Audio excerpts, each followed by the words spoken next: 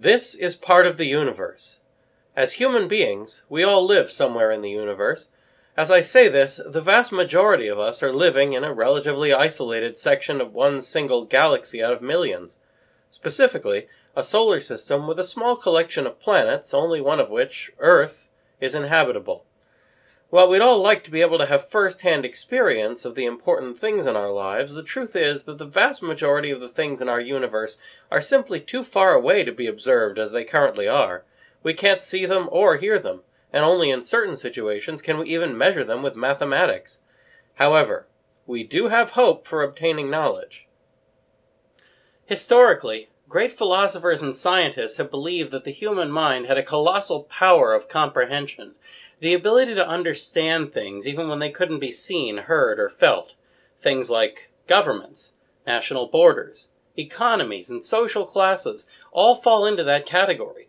We can't hold them in our hands, measure them with yardsticks, or bounce light off of them, but we can know about them all the same. These methods, the methods of logic and reason, can be used to gain information even about the least visible and most abstract elements of human existence, like truth, beauty, and merit. But today we'll be addressing two larger questions, possibly the largest of all.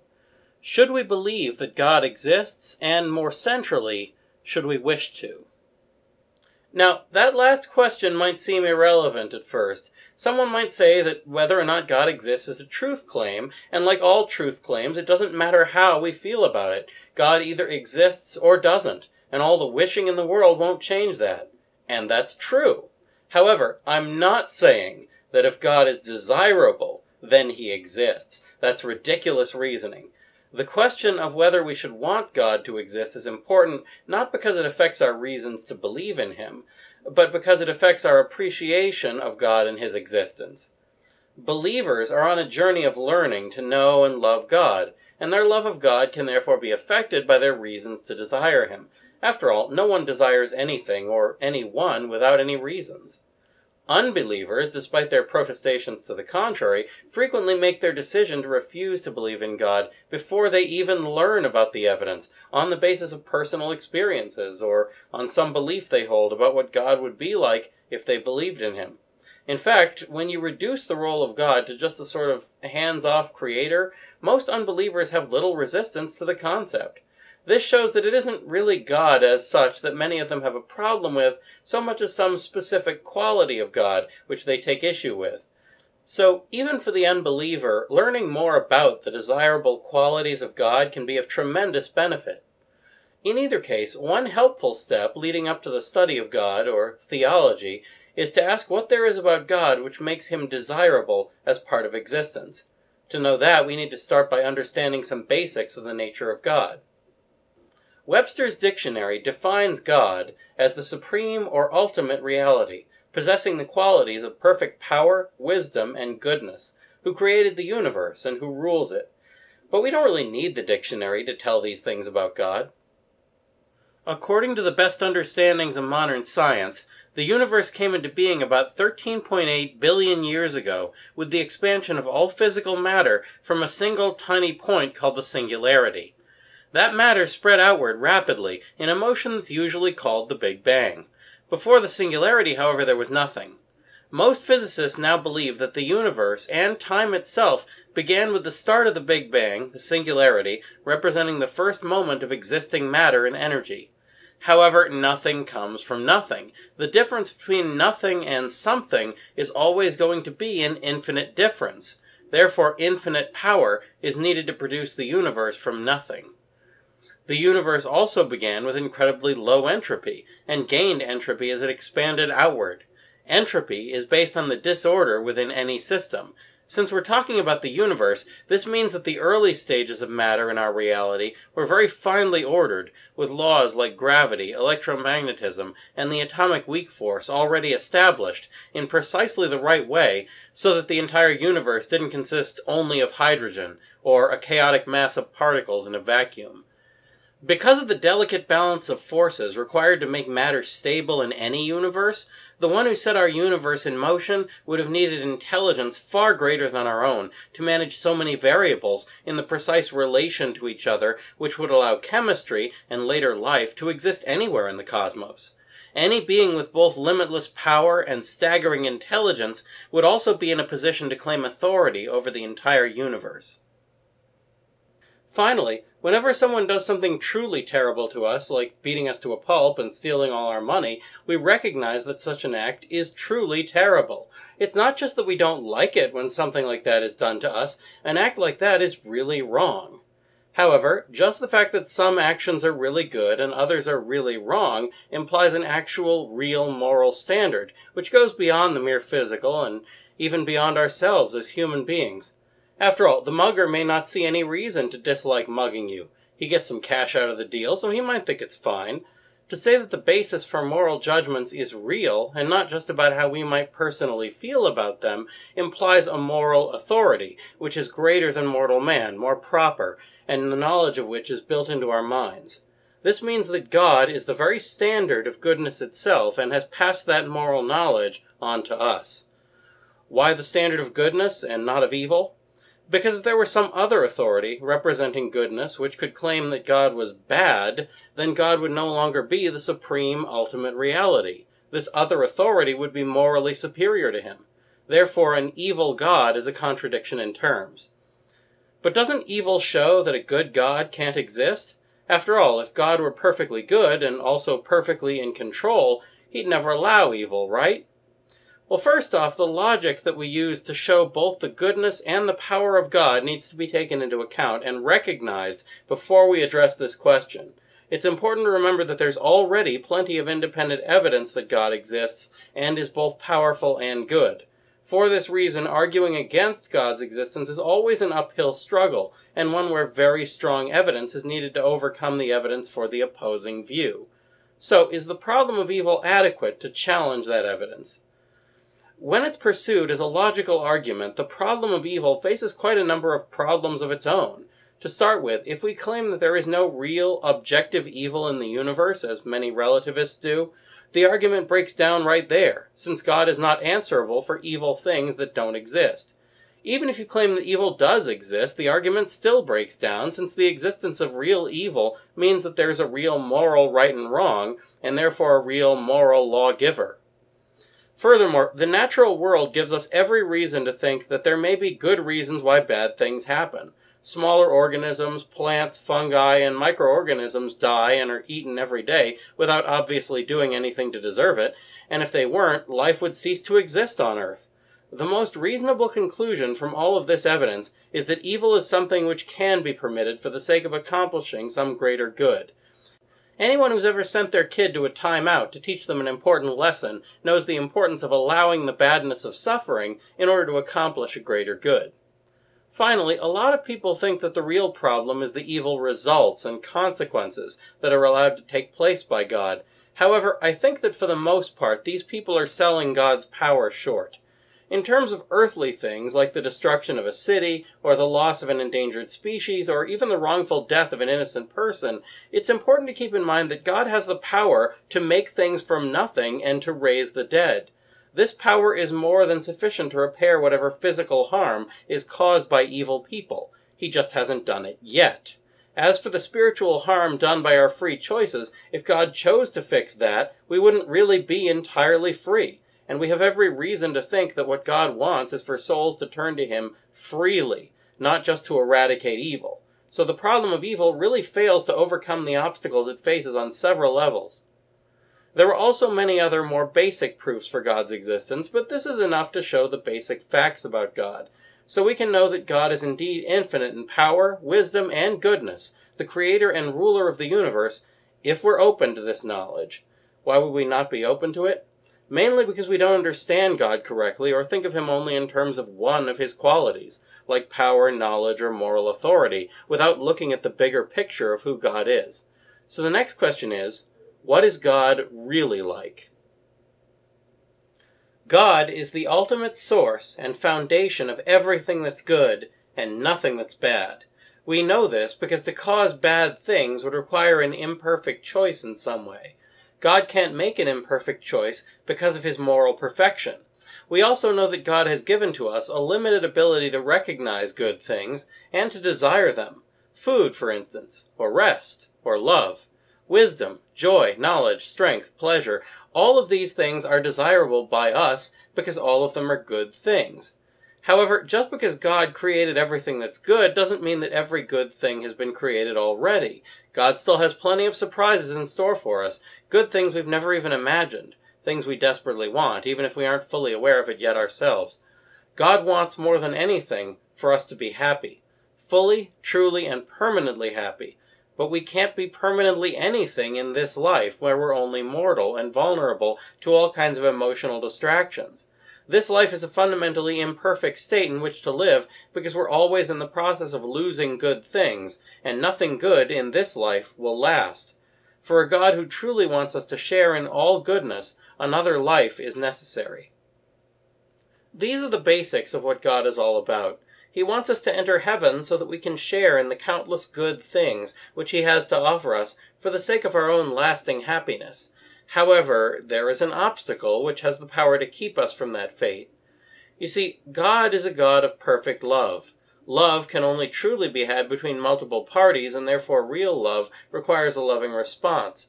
A loving response can only be had by a being who has free will, which is at least one reason why God made us that way. However, free will also opens up the option of us not choosing to respond to God with love, and if we make that choice, God will honor it by leaving us to our own devices. The problem is that since good things can only be gotten from God, being left alone by him means being left without anything good. This is what is meant by hell.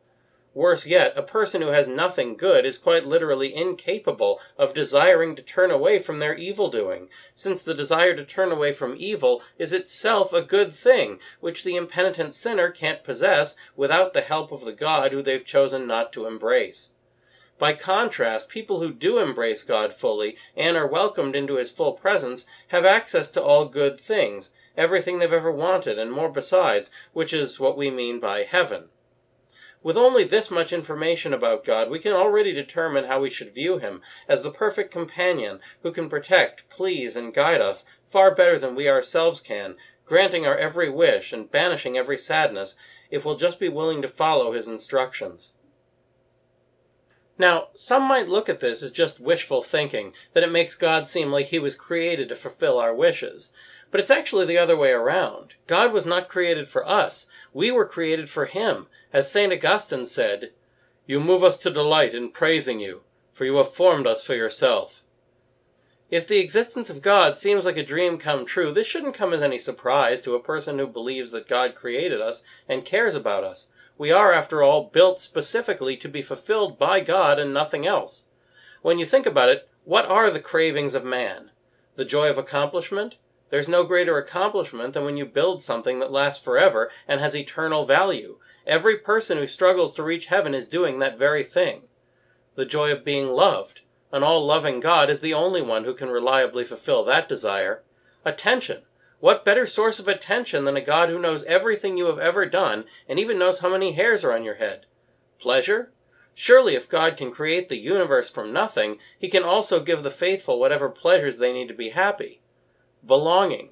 Could there be a deeper sense of belonging than to be in the very place you were designed to be in, with the person/people you were made to be with? Excitement. As with pleasure, if God can create a universe from nothing, he can fulfill any emotional need. Security? The souls in heaven are united with the very source of life himself, and as such they never need to fear death. These are only a few examples of how God, and only God, can truly fulfill both the deepest and shallowest longings of the human heart. We just need to be willing to accept his help. In addition to his practical ability to satisfy our longings, the existence of God also gives us a number of other essential things, like purpose, value, and rights. If human beings were created by God with some goal in mind, then we have a purpose, which we can fulfill or fail to fulfill. This is because the purpose of something is a result of the intentions of its creator. Baseball bats can be used to bludgeon squirrels, But that's not their purpose, because it's not what they were designed for. In the same way, we human beings only have a purpose if we were designed with some intended goal in mind. If, on the other hand, we just came about as part of some cosmic accident, and not by design, then we're not made for any sort of purpose, and our lives can have no true meaning. Far from increasing our freedom, what this means is that there is no basis for judging that one person has lived their life well, or another has lived their life badly, because judgments like those depend on the belief that there is some correct purpose which we as human beings are meant to fulfill, a purpose that only God can provide. If God created human beings, then we have value, because God loves us and designed us for himself, a fate far greater than the rest of the physical world. However, if, again, our existence is due to some random, unguided accident, there's no reason to think that the results of that accident have any more value than the mess left behind by an explosion of dynamite in a room full of fine china. Each is the consequence of some random event, and without God no one can definitively show that a human life has any more value than a mass of broken china. Thirdly, if God created human beings, then he, as the standard of morality, can determine what it's right for them to have and wrong to take away from them. For instance, if I need food to survive, and you take that food away from me, that would be wrong, because by doing so you're condemning me to death. I have a God-given right to the necessities of survival, and therefore depriving me of those is a wrong thing to do. This is what the word rights actually refers to. By contrast, if God didn't exist, then no authority would guarantee our rights except our fellow man, and if our fellow man gave us any rights, they could also take them away. So to execute an innocent man just because he spoke out against an oppressive regime would be the right thing to do, because in his society he wouldn't necessarily have any right to live. These are only a few examples of the many ways in which the existence of God benefits human life, the many things that he contributes to our existence, things that we can't just fabricate on a whim. Human life simply makes no sense unless we can refer to something greater than ourselves. In short, we lose nothing as a result of God existing and have, at least, the potential to gain everything. Still, again, there are points of confusion surrounding certain attributes that God has, or the way he's sometimes represented, and it's a good idea to address those individually to make certain that the confusion and misinformation can be limited as much as possible. The first thing standing in the way of people choosing belief in God is often the behavior and moral character of the people who claim to be serving him. This was an obstacle for Gandhi, who, after an experience of overt discrimination at a Christian church, observed that Christians are so unlike Christ. This is the sort of news that should humble us, reminding us of how far we still are from perfection. However, it's not a good reason to reject belief in God. Even if every single person is a complete liar about what God is really like, God himself would be totally unaffected by that. The fact that human beings are flawed, whether they believe in God or not, is inescapable and is a natural part of life. This would only be evidence against the existence of God if we had some reason to believe that God made believers perfect in this life, and in fact we have every reason to not believe that. Furthermore, the imperfection of man shouldn't make us dislike God, any more than the imperfection of stale bread should make us dislike elephants. They're two separate beings, and God is not at fault for what indecent people do in his name. If anything, we should be more motivated to pursue a relationship with the only truly perfect being just because human beings are imperfect and unsatisfactory. Many people are turned off to God because of his power and authority. It seems strange, but there's a whole ideology going around that seems to assume that any powerful person should be viewed as an oppressor unless they willingly share their power with everyone else. On the one hand, it's easy to see how people might get this impression. Corruption is so common among powerful people that equating power with oppression is an easy thing to do. But it's just painting every powerful person with the same broad brush, which is always a bad way to reason. This idea that God can't be powerful without being an oppressor can be shown to be false on at least two levels. First, that some people achieve positions of power without being corrupted by it.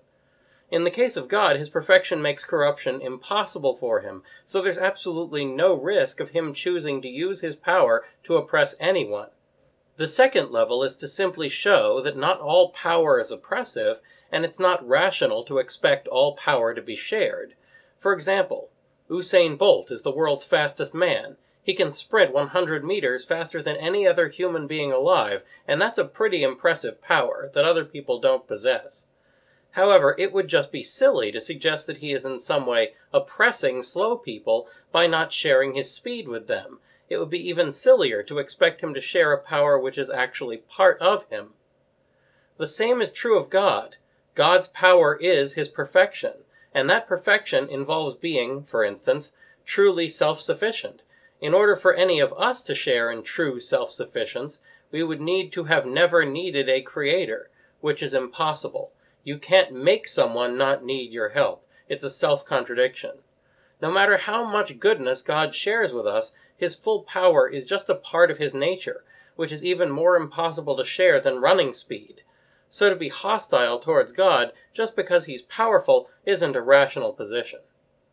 While the image of God being a good shepherd is pretty unthreatening nowadays, mainly due to a decrease in the number of shepherds, the image is less relatable now, in the same way that an analogy about blacksmiths would be.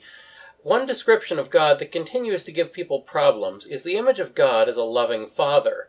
This was a problem at least as far back as the 1500s, and probably much further than that, and it remains a problem today because when fathers are not loving, or aren't seen as being loving, people start to find the father image repulsive.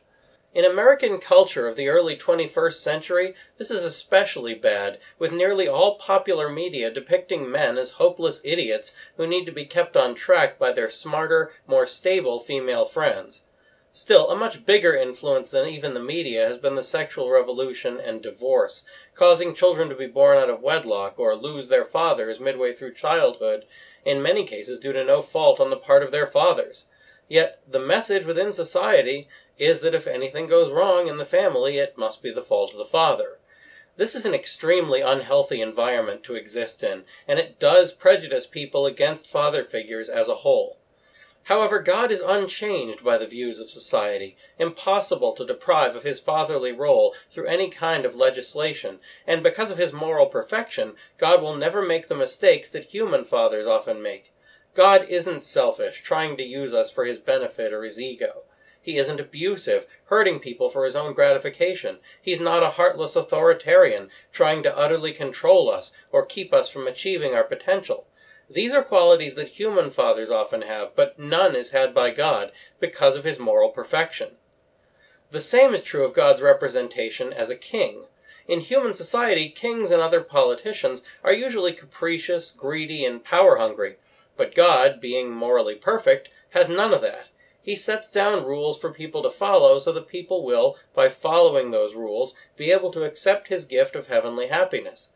God has no need to protect his position of power like some human politician, through manipulation and control. God's perfect knowledge, or omniscience, is sometimes seen as a threat. Some people think that God will manipulate them or control them by using his omniscience, removing their freedom. But just because someone can predict your actions, that doesn't make you any less free. Suppose, for instance, that I was about to go to the store for a loaf of bread, and on the other side of the world, some fortune teller predicted that. Would my decision to go to the store be any less free as a result? No. So God's knowledge of the events of our lives shouldn't be threatening to us.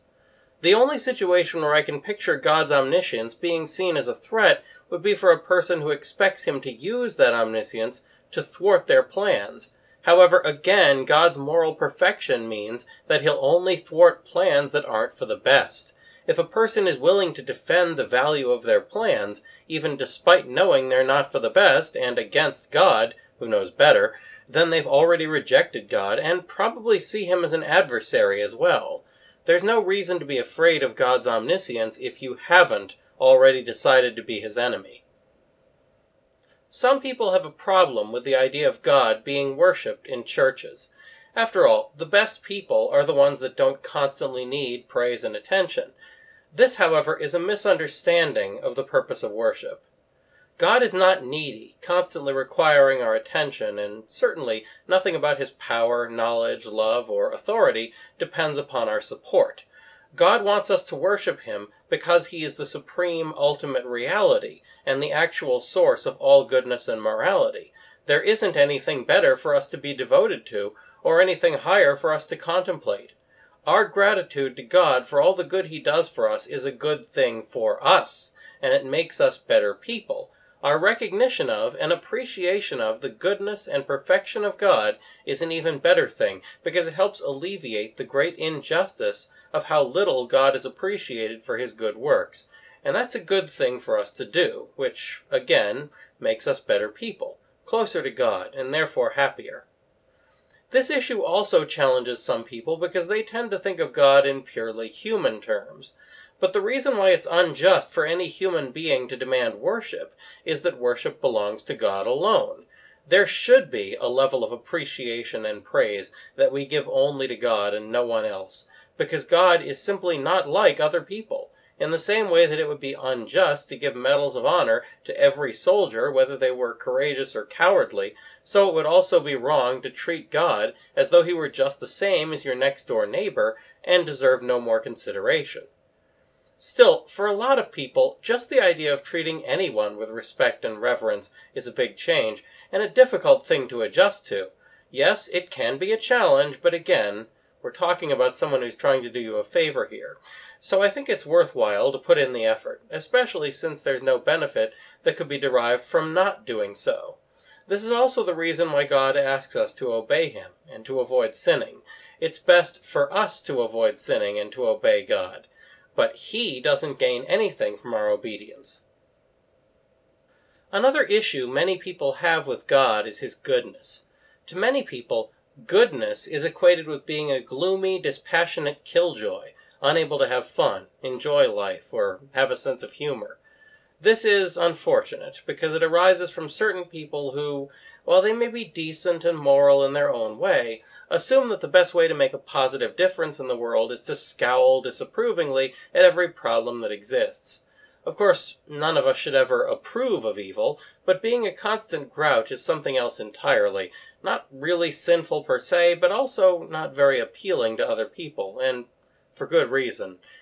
In any case, while some good people, like St. Jerome, have definitely been grouches, others, like St. Philip Neri, G.K. Chesterton, and Fulton Sheen, have been cheerful people with good senses of humor.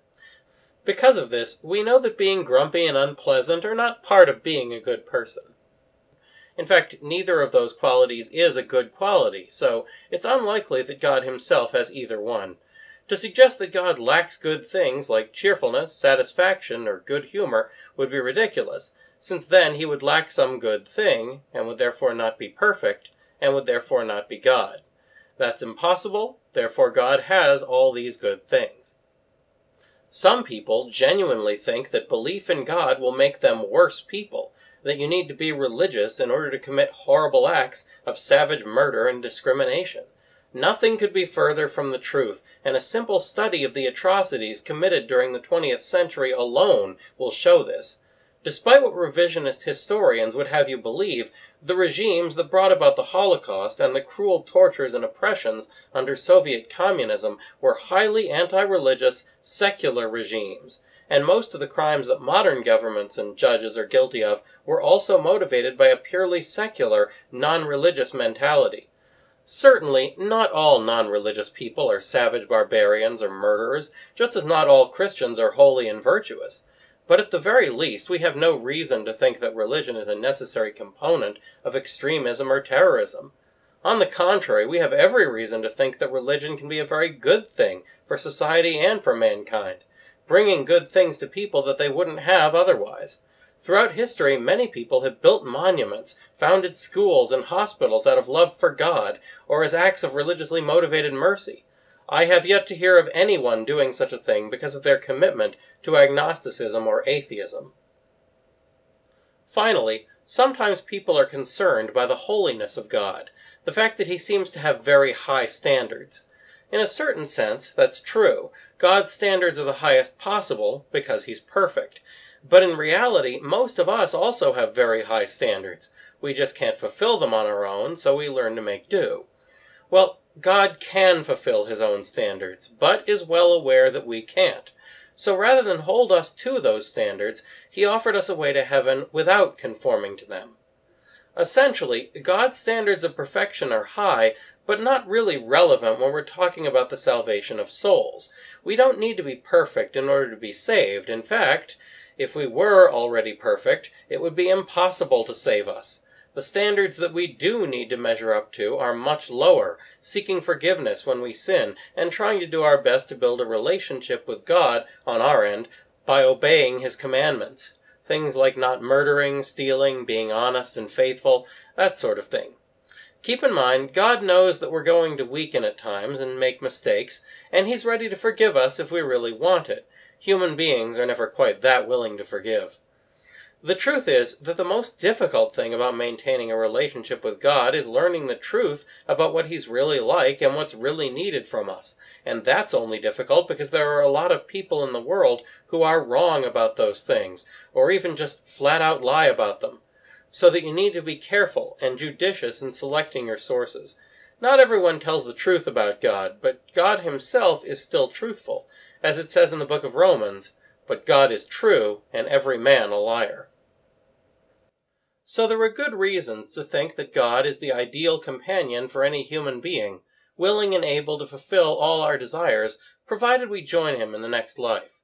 There are no good reasons to reject this offer, or to think of God as an enemy, and no comparably good reasons to think that God doesn't exist, but there is the occasional excuse that people sometimes use. Now, I say this as an excuse because if you seriously examine it, it becomes obvious that it's not a good objection. The fact that you can't discern God through science alone. This fails on a few different levels. First, it's rather like claiming that nouns and verbs don't exist because you can't discern them with mathematics alone.